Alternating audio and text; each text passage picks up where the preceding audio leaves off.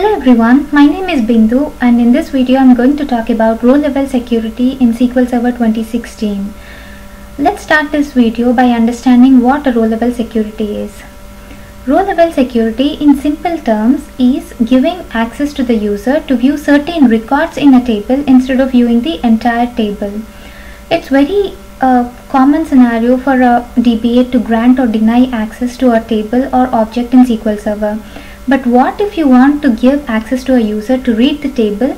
Instead, you want him to read only few records instead of the entire table, all the records in the table. In that case, you use this row level security RLS.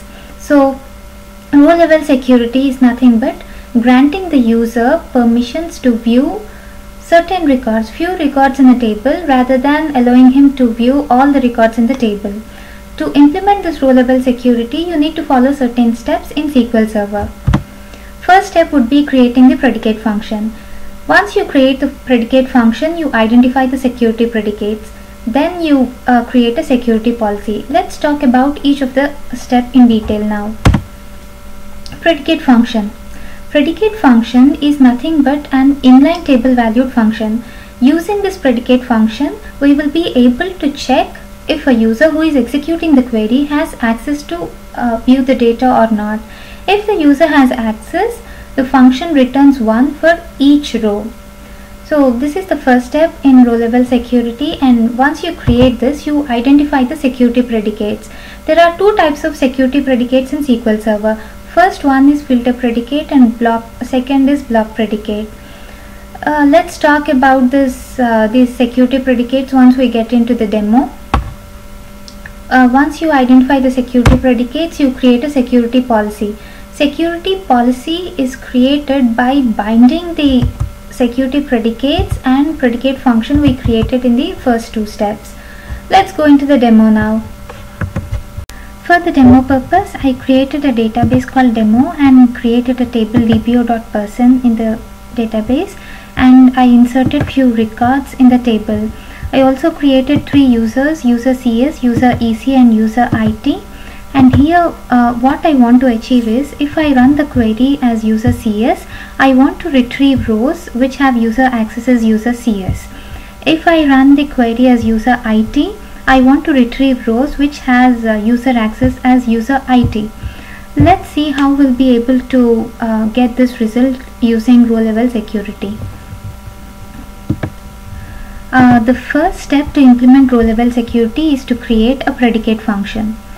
So let's create a predicate function now, and I created the predicate function. This is just an inline table valued function, and this function, it results 1 whenever a user who is executing the query has access to the rows.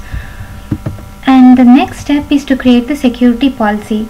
In this query, I am identifying the filter predicate and creating the security policy with state on. You will have this state on whenever you want to enable the security policy. You can always disable the security policy by turning the state to off when you don't want the security policy to be applied.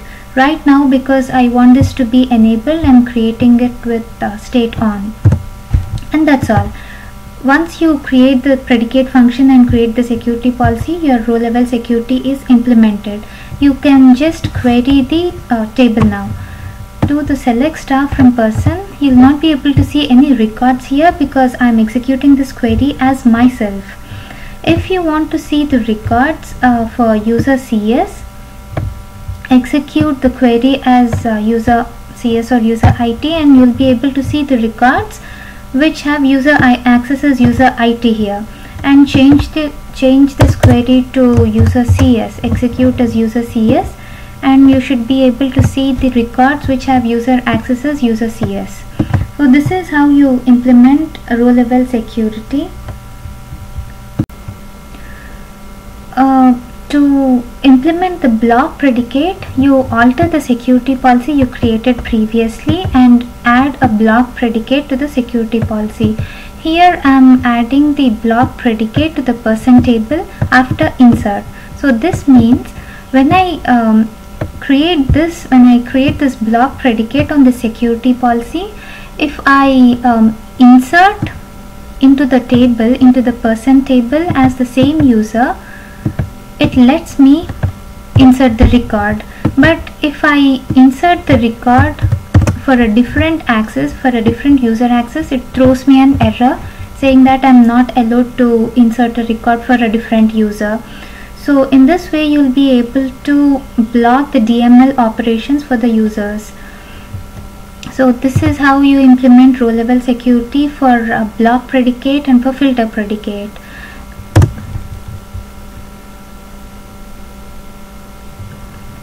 Let's talk about the limitations of row level security now. Just like any other new feature, even the row level security has certain limitations.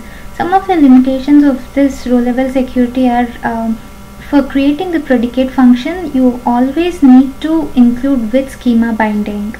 So if you create a security policy without having the with schema binding, then it throws an error. So this is one limitation.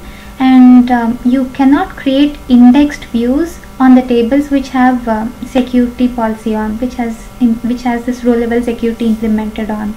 So even when the tables have indexed views on, you will not be able to create row level security on such tables. You have to drop the indexed views and then you will be able to create the row level security. And in-memory tables are not supported for row level security, and even the full text indexes are not supported. You can create full text indexes on the tables that have row level security, but there will be data leakage. Even if you filter the rows using the row level security, when someone searches using the full text indexes, they'll not be able to filter only those specific rows. So there are chances for data leakage. So these are the limitations. These are some of the limitations of row level security.